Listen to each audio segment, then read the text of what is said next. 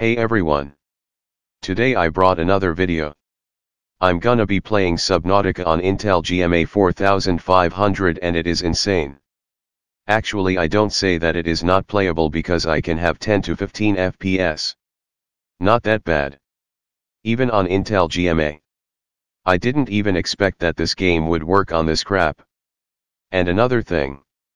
I did a little trick and multiplied my dedicated video memory by 2. Now, it is 128 megabytes. Actually I don't think that affects to the performance because it's kinda like a fake memory. So let's get started. This is how the game looks like when you first time launch it. The resolution is your monitor's optimal resolution. And the graphics are kinda high. And also a lot of glitches. Don't worry. I know how to fix the glitches. It works 100%. Now, let's change the settings. First, change the resolution to 480p. I recommend 480p because in lower resolutions, it's hard to read stuff.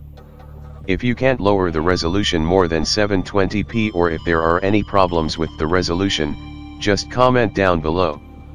I will help you to fix it.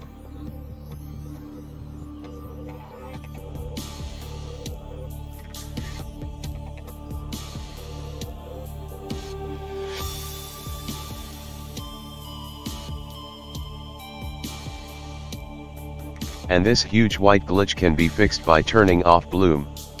Now turn off anti-aliasing quality and dithering.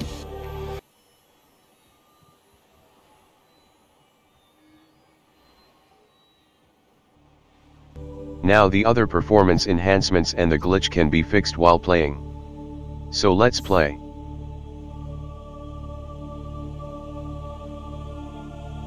It's getting about 3 minutes and 30 seconds to load the game. So, as you can see the FPS is around 5 and it's not playable.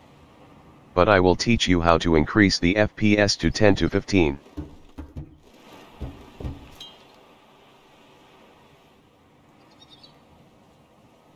Now, hit F8 in order to release the cursor. And then, hit F3 to unlock the hidden menu. Now, change the texture quality to 1. Then, turn off ambient particles. And the important thing is turning on water surface. It's gonna fix the glitch.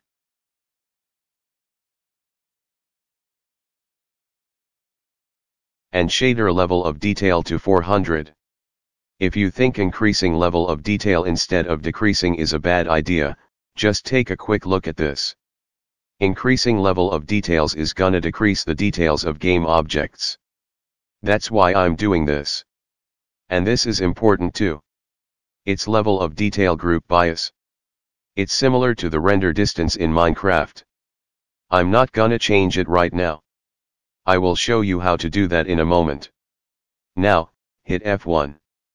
In this window, go to the Others tab. Now, change the collisions to false. And chunk size to 8. Also the level of detail distance to 1. That's all. Oh, I forgot about the level of detail group bias. Let me show you. Now, jump into the pod. Then we can adjust it.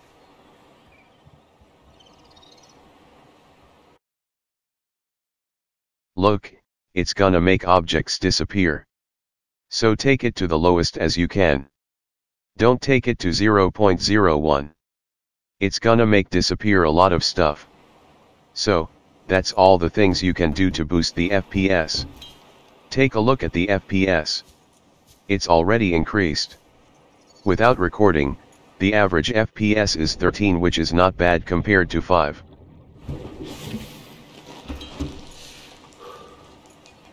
If you feel still laggy, you could just reduce the resolution even more.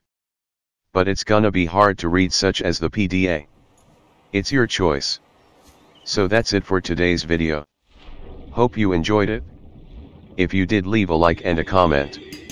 And don't forget to subscribe. See you in the next video. Have a nice day.